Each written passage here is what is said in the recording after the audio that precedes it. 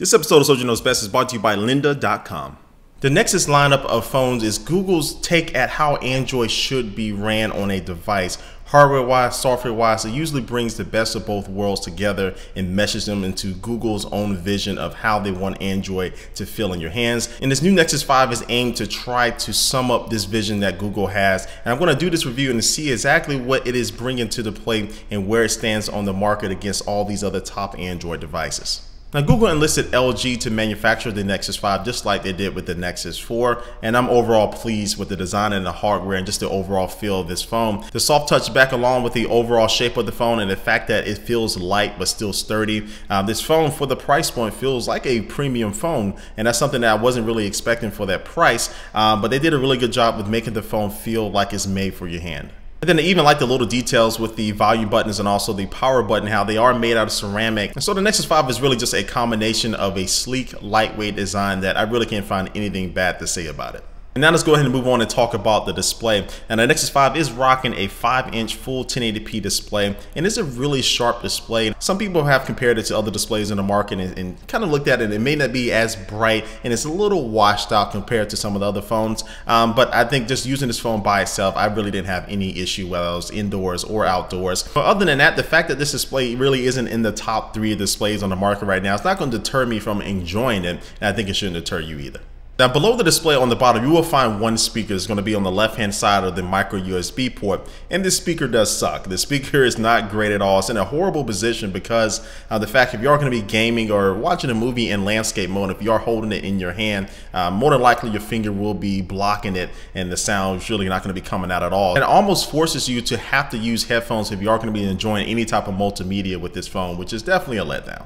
Now, internally, the Nexus 5 is pretty solid on paper. It has a 2.26 gigahertz quad-core Qualcomm Snapdragon 800 processor, 2 gigabytes of RAM. You can get either 16 or 32 gigabytes of internal storage. Has dual-band Wi-Fi, NFC capabilities, Bluetooth 4.0 LE, and also has wireless charging that you can use with a compatible dock just to simply place your phone on and it'll go ahead and start charging. But now, while we're on the subject of charging your phone, the battery life on this phone is inconsistent. Well, at least it was for the first few days of me using it. Now, it has a 2300 milliamp battery inside of it, which Google says should be able to get you up to about 17 hours of talk time and 300 hours of standby time. And I would say just normal usage during the day, it was about average as another phone like the iPhone 5S was. But when it came to the standby time, I would go to sleep with about 25% of my battery left and wake up and it'll be completely dead. So the standby time was my biggest issue with the battery. Now, I've been using this phone for a little over a week now, and I have seen that the battery life has improved. This morning when I woke up, my phone was not dead and I only had about 30% left, so that was a really good thing. So I think battery life improves over time, but this may be something that Google can actually fix in a software update. Now on to the most talked about hardware feature of the Nexus 5. That's going to be the camera, and I'm not saying talked about in a good way necessarily, but this phone features a 1.3 megapixel front-facing camera and an 8 megapixel rear-facing camera that has optical image stabilization, which is definitely a plus, which is going to help you take less shaky videos and also decrease the possibility of you taking blurry pictures. And it also has a new HDR plus mode, which is if you use HDR a lot, this is going to be slightly better than what you can find on other devices. But that's really where the buck stops with the camera. Because overall the camera quality is nowhere near the top of the market right now. Again, you will be able to get some decent shots on it, but me just being an Instagrammer, somebody who likes to take a lot of Facebook pictures and just pictures in general, where every single day I'm taking at least 10 pictures with my phone. And then another thing is that the shutter speed is slower than what it was on the Nexus 4, which I don't understand because this is clearly better hardware and better software. And so if you had to pick one weak area of the Nexus 5, that will have to come in the camera department.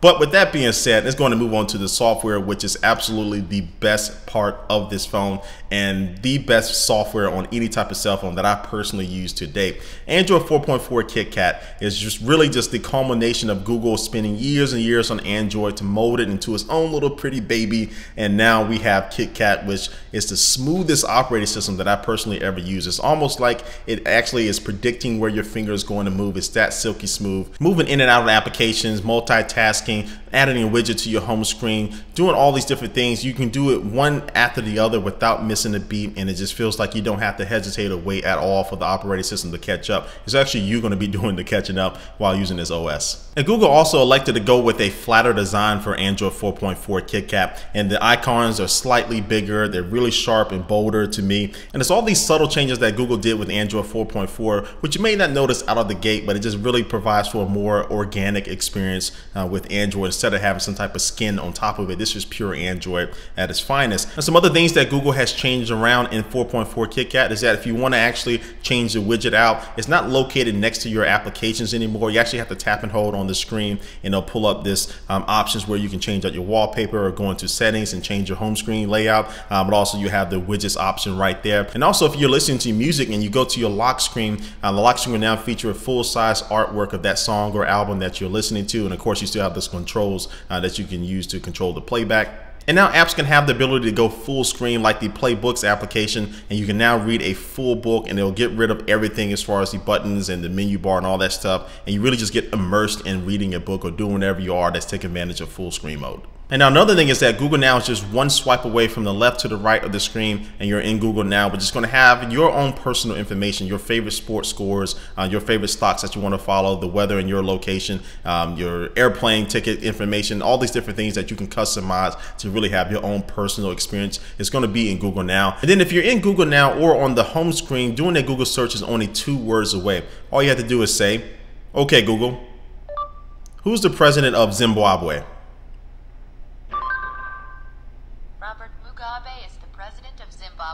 And there you have it. And so now Google searches have gotten even faster, so you don't have to press any buttons or look for anything. Just say, "Okay, Google," and you're set to go ahead and start searching the internet. Now the last couple of new things come with communication. One is going to be the new Hangouts application, which is basically a combination of Google Plus Hangouts and also to your SMS messages now. So it's basically all merged into one application, and you can have everything just in one single view if you wanted to. And also Google has added emojis to the native keyboard in Android, and I would say these are some of the best emojis that I've seen on a device. I know that may be pretty weird to hear coming from me, but if you use emojis, you'll really like the ones that are in Android 4.4 KitKat.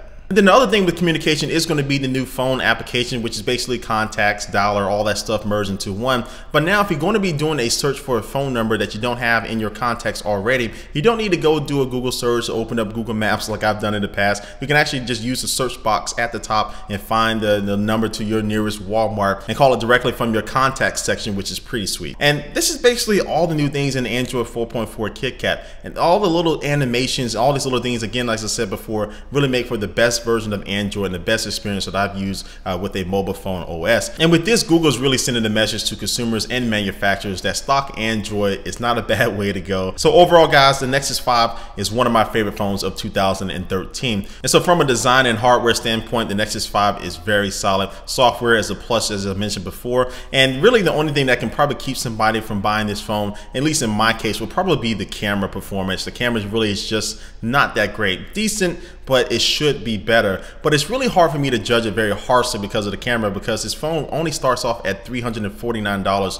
for the 16GB version. And then if you want 32 gigabytes, it'll take you up to $399. And both of these prices are off contract, no contract at all. But for me, the Nexus 5 is really 1 year away, just one update away from being the perfect Android phone. If they really can nail down the camera in the next version of this phone, it's going to be really hard to beat. And so that's going to wrap up my review of the Nexus 5. Leave your comment down below what you think about this phone. I know some of you have it out there. Leave your own little personal review and your pros and cons about the phone down below so other people can get another opinion about it. And thanks for watching this video, and I will catch you later.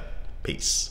Today's sponsor is lynda.com, which is an online learning company that has over 77,000 video tutorials to help teach you software, creative, and business skills. And so you can learn about web design, programming, photography, audio, video, 3D, and animation, a whole bunch of different things on this website. And memberships start at just $25 a month, and they provide you 24/7 unlimited access to top quality video tutorials from experts that have real world experience. And so if you want to try this out absolutely free for 7 days, you can go to lynda.com/soldier, either on your computer or your iPhone and your iPad via one of their apps. Again, that's lynda.com/soldier.